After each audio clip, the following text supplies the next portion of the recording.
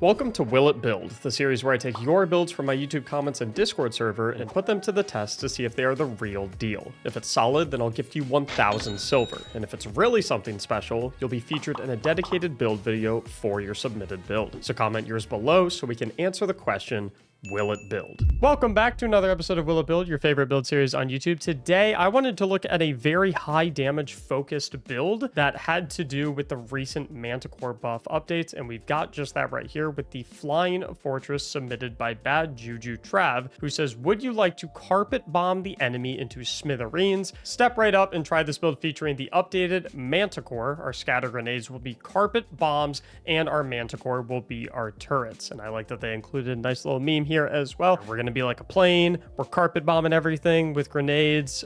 We got turrets, floating Manticore, stuff like that. Gonna be flying around the air all the time. So I'm actually really excited for this.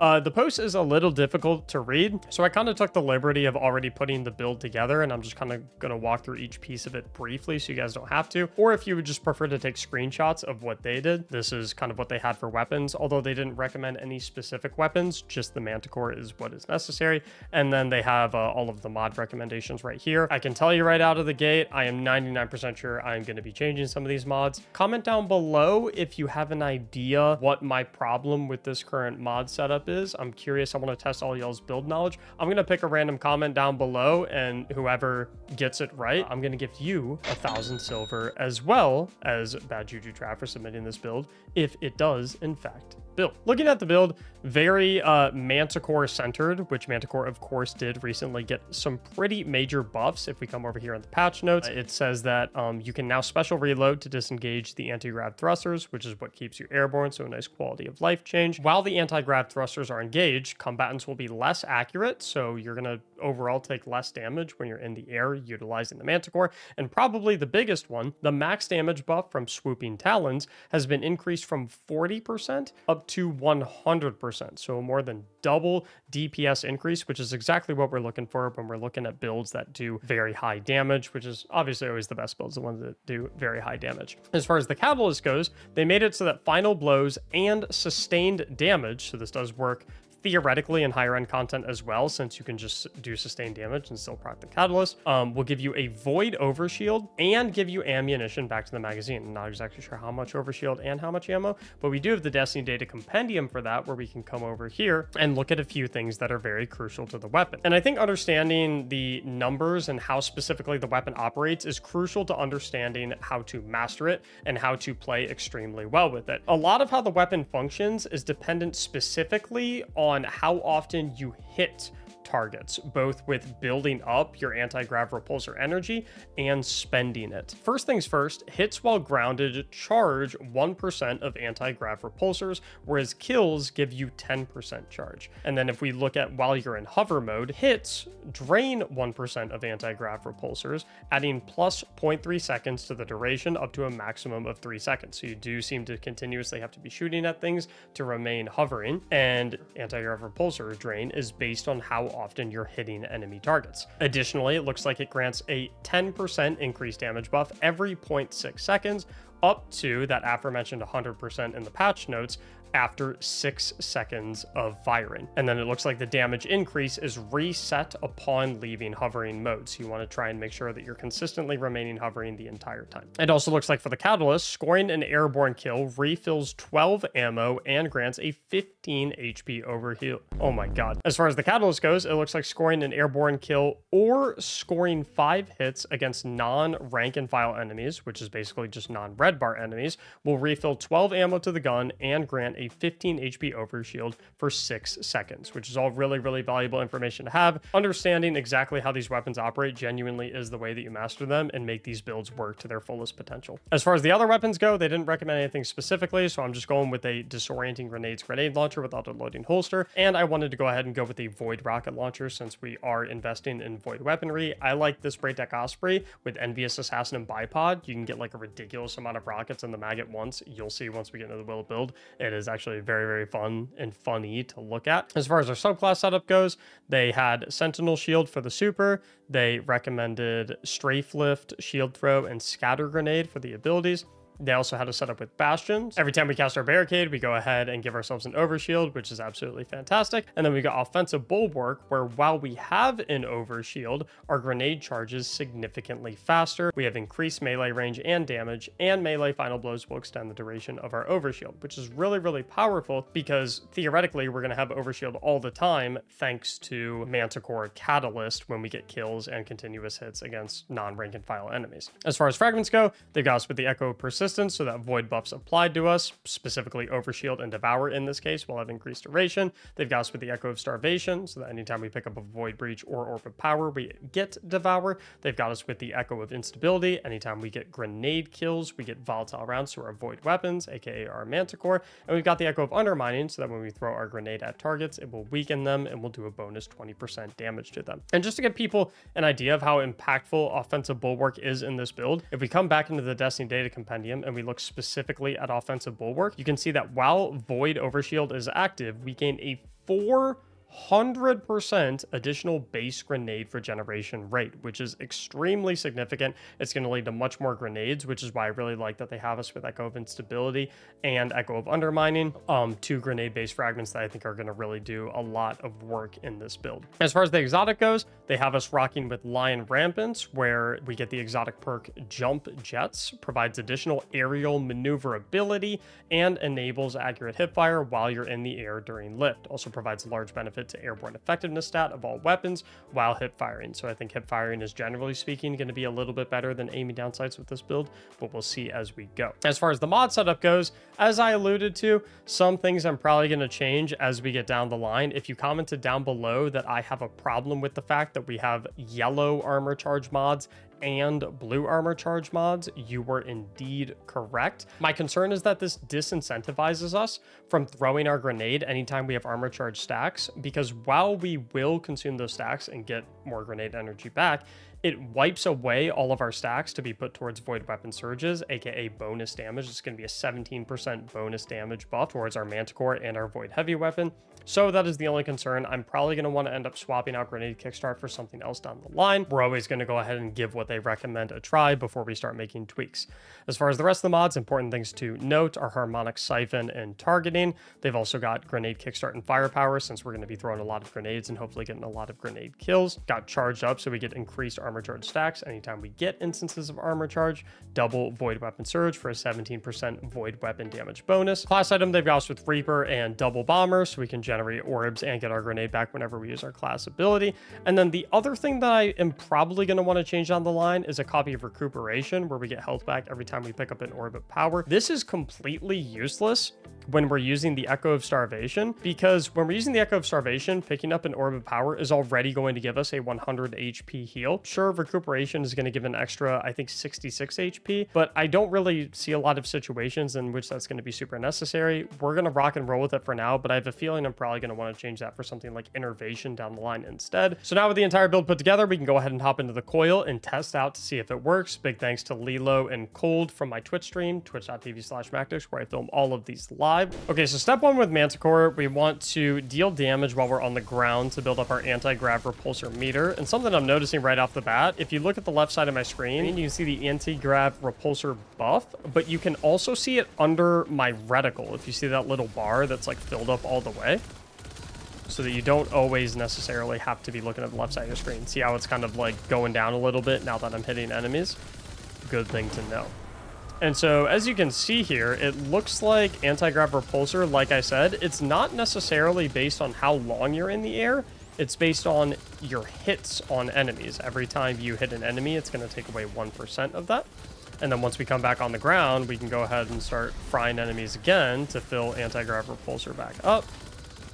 And then that'll give us more energy to come back in the air, mix in our grenade to get, potentially get those volatile rounds. I didn't get the final blow right there.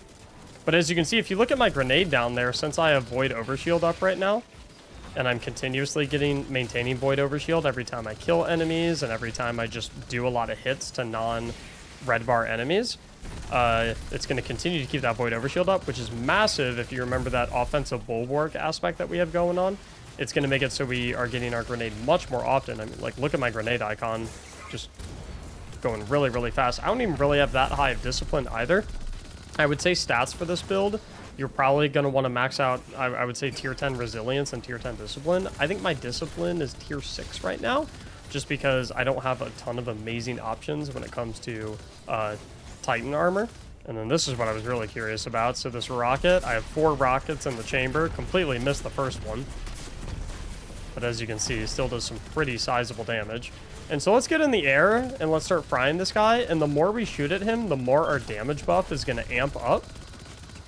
And I don't know if you guys noticed, but I was shooting at him for quite a while. That ammo return was extremely noticeable from the catalyst, where remember, every 5 hits that I score against non-rank and file targets, scoring 5 hits against non-rank and file enemies while in hover mode refills 12 ammo. However, it does incur a 1-second cooldown before hits count again. So you can't just infinitely spray, because I know what you're thinking, right? Oh, well, if I get plus 12 bullets for every 5 hits, that's more bullets back than it requires bullets to hit them. Theoretically, it should be infinite ammo, right? But it does incur a 1-second cooldown. I wonder if you could kind of get around this and end up in like a permanent ammo situation if you did like a burst fire kind of thing. The problem with that, though, is I don't know if that would ultimately lead to more or less damage. It would probably kind of ride the line, because sure, you're never having to reload, but at the same time, you're firing the gun less. I will say, though, one thing I'm already noticing that I'm not enjoying is, like I said, having that grenade kickstart on the build is really making me not want to use my grenade, because anytime I have armor charge stacks, when I throw my grenade, I immediately lose that bonus 17% void weapon damage buff. I'm already feeling like I'm going to take this off. I want to do one more room with it just to, you know, give it its due diligence, but not liking it very much so far. I would much rather swap that out for something else, and I have something in mind that I'm going to put in there. And the damage buff is very noticeable as well. Like, it completely shreds these guys. And I also, the 12 bullet refund while airborne is also very noticeable, and it's making it feel really, really good for killing squishy enemies, because it's almost acting like a sort of subsistence, if that makes sense. It kind of is subsistence in a way. Now, I really want to get my anti-grav repulsor back up. I'm curious if it gives it to me even if I hit immune targets. Something to look at in a little bit. But let's go ahead and get our anti-grav repulsor back up. Let's get our grenades so we get volatile rounds as well, and get this orb for devour. And let's go airborne. And so I'm curious, if I just go like burst fire, look at my ammo counter. Yeah, so you could literally, theoretically, have like infinite ammo with this if you do it in bursts. Like I said, I'm not sure as to what the viability of that is, because, you know, the less you shoot, the less overall damage you're going to be doing, even if it does mean you ultimately don't have to reload. But it feels pretty cool. So we'll kill one of them to get our anti-grav. You get your anti-grav repulsor charged up on the ground so quickly as well. It's another thing I'm noticing. And even if you are just holding down the trigger the entire time, yes, you're not gonna be able to fire it infinitely because of that 1-second penalty in between your ammo refund. But you can shoot the gun for a while. So let me get my anti-grav repulsor built back up. And let's just see how long we can shoot if we're just completely holding down the trigger. I mean, it has a 38 bullet mag. You're probably getting 60, 65 shots in before you end up having to reload. I mean, it's not insignificant. Maybe get our Osprey rocket out. And absolutely cooked. I mean, that first boss fell over like it was made of paper. A couple changes, though, before we continue. Like I said, wasn't feeling the grenade kickstart. I'm going to swap it out for a harmonic loader so that we can reload our void weapons a little bit more quickly. What this is going to do as well is for people that like using fastball, it also opens up a little bit of energy for you to use fastball as well, while still being able to run a 4 energy stat mod. I personally don't really like using fastball because my muscle memory has been trained on non-fastball grenade throwing, but if you do like fastball, now that slot's opened up for you. And I especially love the harmonic siphon, but something I am noticing is, even though I have a lot of ways to make orbs, I've got Reaper, harmonic siphon, and firepower, it's kind of difficult and annoying to collect them because I'm always airborne. So I think I'm going to swap out one of these bombers for powerful attraction, so that basically what I can do is kill some enemies and then slap my barricade on the ground to give myself an overshield for offensive bulwark, increased grenade regeneration, and it'll scoop up all the orbs around me to go ahead and give me armor charge for these void weapon surges. And then I can hop in the air and not really worry about having to run around and scavenge orbs. Another thing I'm noticing as well that powerful attraction will really help with is in scooping up the orbs, it will also help with us acquiring Devour in the first place significantly, because every time we scoop up an orb, we go ahead and obtain Devour from the Echo of Starvation. So I think our health regeneration is going to feel immaculate. Yeah, you do a ridiculous amount of damage when you're airborne. When you're airborne, realistically, you get 100 shots while you're airborne, because every hit is going to decrease your anti-grav repulsor meter by 1%. But the fact that you get 10% of your anti-grav repulsor per kills while on the ground in conjunction with 1% per hit, you get that anti-grav repulsor meter filled up really quickly, to the point where you're only honestly spending like 20% of your time on the ground. And also, I'm noticing when I'm fighting enemies that aren't nearly as tanky, that I maybe don't need the 100% bonus damage buff for, I can kind of intentionally come back down to the ground, either by deactivating my jump, or remember, you can hold the special reload to turn off the anti-grav repulsors. That'll allow you to come back down onto the ground and mop up the trash mobs, and then you can go back to going airborne when you encounter something that's a little bit tankier, and then that's when you can actually utilize your anti-grav repulsor energy and get that 100% damage buff when you actually need it.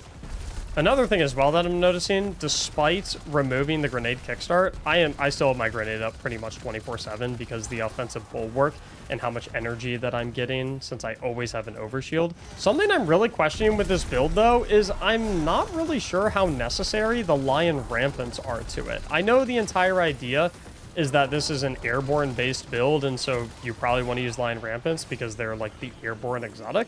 However, I feel like you get so many airborne stat buffs just through using Manticore. Like, I'm pretty sure Manticore completely nullifies any airborne effectiveness nerfs that you would receive otherwise. I think the Lion Rampants are actually a little bit redundant. And I think that you could totally get away with running a different exotic armor piece. Like, I think Heart of Inmost Light would feel incredible with this. Is that it's like Peacekeepers or something like that? I know it's typically used for PvP, but do you guys think that that would be something that could be really good here? I don't even really know what it does, because it's just a PvP exotic.